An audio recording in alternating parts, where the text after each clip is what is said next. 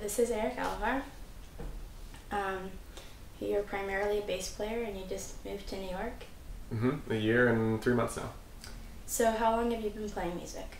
Started in 5th grade, so about 10, on mandolin and upright at the same time.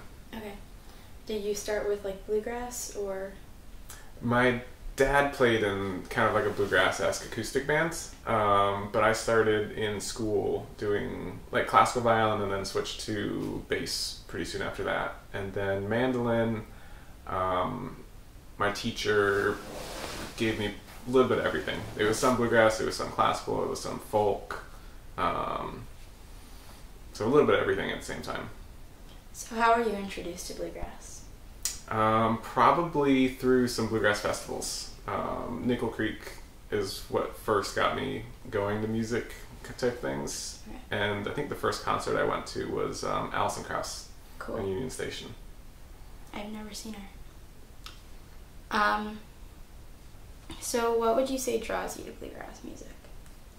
I like the kind of the technical aspects of it, and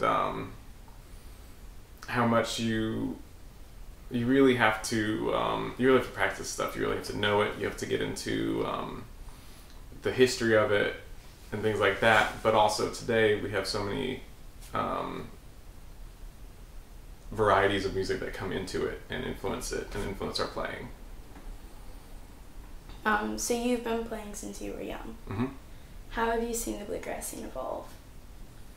My favorite thing is I've grown up in a generation of bluegrass musicians that kind of have come from the studying in school in addition to learning at festivals. Mm-hmm. So a lot of my friends went to either jazz school or went to Berkeley, and study music in the academic world rather than just learning from a teacher by ear or learning at festivals and jam sessions. So that's been really cool. It's brought a lot of different kind of styles and things into the music. So you're not from New York? No. Where are you from? I'm from Florida. So where did you come here from, Florida? Or? I did most recently, yeah. I was in grad school in Florida the last 2 years before moving here. So when you came to New York, why did you come here for music? So I moved here, I knew a little bit about the scene. I'd been up here, I visited. All my family is originally from Long Island. Mm-hmm. So I'd been up here a bunch and I'd heard the scene and I'd heard the players and the jam sessions and what was going on. But I also was involved in like Broadway musical type stuff and classical type stuff. And I knew that of all the cities in the country, this would probably be one of the easiest to make a living full-time playing music. So was it what you expected when you came here, or? I expected, when I moved here, I brought my classical bass. I expected to hit up all my like musical contacts, mm-hmm. Use my old teachers and get into like the classical and kind of Broadway world first. That was what I was planning on doing. Mm-hmm. And within the first couple weeks, I started getting 3 to 5 bluegrass and country gigs a week. I was playing like either classic country or like 90s country on bass guitar, and then all the bluegrass stuff, and then some jazz too. But really, I've done 3 or 4 classical gigs and very few musical or cabaret related things. So it's like the opposite of what I thought I'd be doing. Nice. Mm-hmm. So you used to live in Nashville. Yes. What was the scene like there? Nashville was a lot of, at least in the bluegrass world I was in, was a lot of touring musicians. It's very central. There are gigs in town, not as many, especially to the ratio of number of players. Here there's way more gigs, probably less players in general, in specific genres. But there, definitely how you had to make a living was going from like band to band, trying to stay on the road. The recording scene for new players coming in town is a tough one, mm-hmm. tough to break into, same as anywhere. So it was just, yeah, mostly more touring based, I guess. So there's like a pretty strong scene in New York. There's like a jam every night. Do you think like, why do you think it's able to do so well here? It's usually like affiliated with the South, and yeah. Yeah, I think part of it has to do with like the folk revival, which had, New York City was a major part in that, and so you had all these people coming up in that time period that just got drawn to mandolin and banjo and acoustic guitar, and they've kind of kept that scene going. Whether it been the West Village or anything like that. So they took bluegrass and old time and folk music and country music and kind of just kept that tradition strong in the city. And so as more people came and as more bluegrass musicians, whether it be touring or living here, it was just kind of settled here. Okay, so you said that you grew up going to a lot of festivals and things.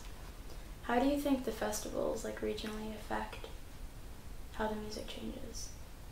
Well, I grew up, I didn't go to many bluegrass festivals in Florida.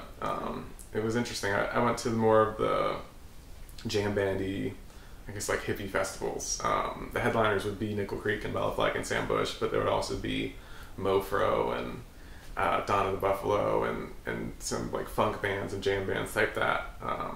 I didn't really go to any traditional bluegrass festivals till I moved to Nashville and started touring and playing them. What was that like? That was different. That was definitely an interesting thing. And I thought I played bluegrass. Like I played more of the jam bandy bluegrass, more of the folk music, or I played a lot of dog grass, like David Grisman bluegrass or Mike Marshall type stuff. So as soon as I started doing the traditional bluegrass, it really made me appreciate where it came from. And I had a simple simplify all my playing. I had to take out some of the jazz licks, the bass playing. I played maybe 20% of what I was playing before that. So it was really, really cool to get into that scene and learn from it. So what would you say was the initial draw when you were younger to playing? Probably just in school I was doing classical, which I really liked. It was a lot of fun playing in a symphony, I played in jazz band too.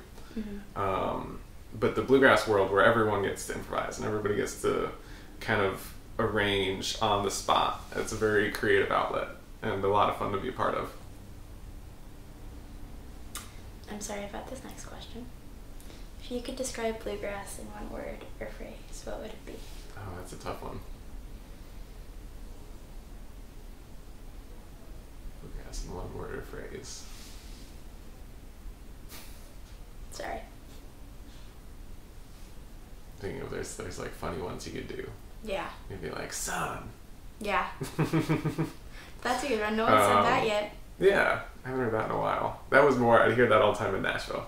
Yeah. You don't really hear that here.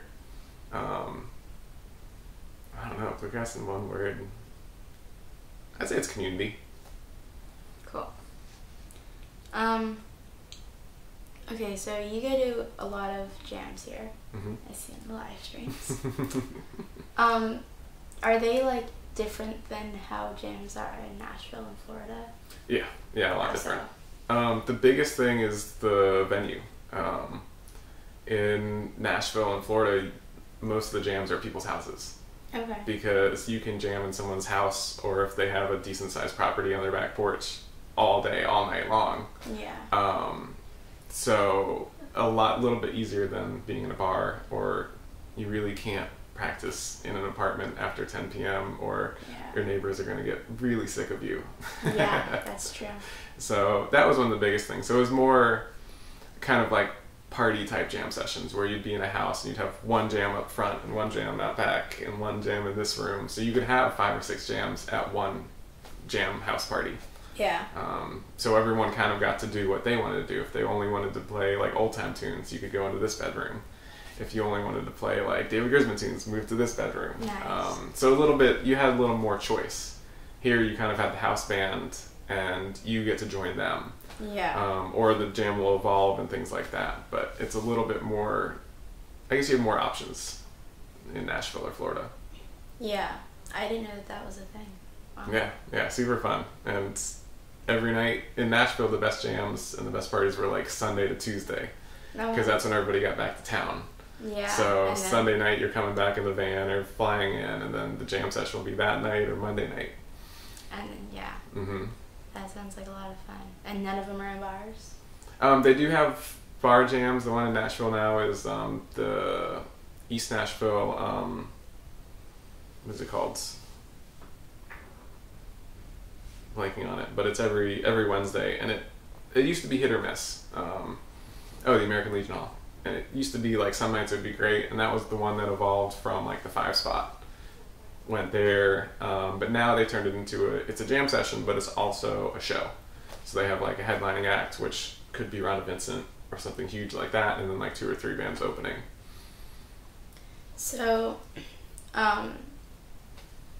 since there's like a jam every night in a bar, like it's kind of like an established jam already. What do you think that effect is on New York and how the scene changes? I think that effect kind of, you get more people coming in that aren't necessarily in the scene. Because people just stumble into the bar and they're like, oh, I hear a band. Let's see what's going on. And I've been at Mona's so many times where people are like, what is this? Yeah. What is going on? Where can I see more of this? Yeah. I had someone come up last week at a show and they're like, I've played upright before, but I haven't for years. Like, where do I show up to start doing this? Yeah. So it's really cool that in that way you can live in Astoria and go to a jam. You can live in the Bronx and go to a jam. So it's not like you even have to travel that far to be to be part of it. If you're 21. Yeah, exactly. Yeah. So you said you started out on like mandolin and bass. You're now like primarily a bass player, right? Yes. Why did you change? So I had a weird experience going into college, going into undergrad. I was playing mandolin outside of school, doing festivals, doing local bands, things like that. And then bass was only in school, only in orchestra and some jazz band. But I was playing electric mandolin in my jazz band as well. That's pretty cool. 5-string solid body. Nice. Super fun. Don't see that a lot. No. And so I had gone, my plan was to go to Florida State for commercial music. And you don't need to have an instrument at that point, but you do have to take 2 years of pretty much music performance and take music theory and history and pass all that stuff. And so I went up and met the director and I met the jazz people and I was like, hey, I'd like to do this, but I play electric mandolin. How does that work? And so I came up and I sat in with the big band. I jammed with them. At that point, I used to know like all the bird tunes. Okay. And so we did a bebop jam for like an hour, and the director's like, yeah, man, you're just like one of the guitar players. They didn't have a jazz guitar professor at that point. Okay. So you would take 1 week with the bass player, 1 week with the sax professor, 1 week and then once a month you'd drive out to Jacksonville with the other guitar players and take a lesson with the jazz guitarist. Okay. And so that was going to be the thing, and everyone was kind of excited about it because it's something different. Yeah. And like 3 weeks before my audition, I got a call from the admissions program, the admissions department from the College of Music. Okay. And they said, yeah, we're not going to let you do that. Oh.